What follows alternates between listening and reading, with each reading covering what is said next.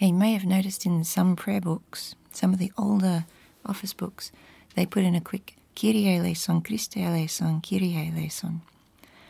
And this isn't short for the Kyrie eleison we have in Mass or anything like that. It's just a short Kyrie eleison, Christe eleison, Kyrie eleison. And here are the two ways to sing it. One according to the Roman books like the Liber Usualis and the Liber Antiphonarius, and the monastic way according to the monastic antiphonale or the antiphonale monasticum.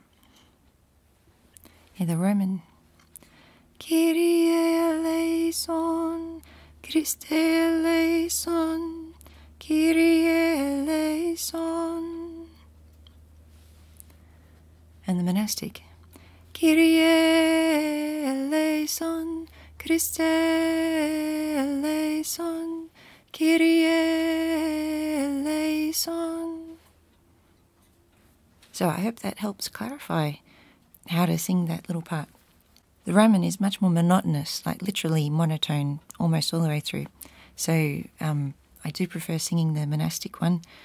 And as far as I know, that's all right to do. Leave a comment if you think you have to stick to one set of books all the time. Okay, God bless. Bye.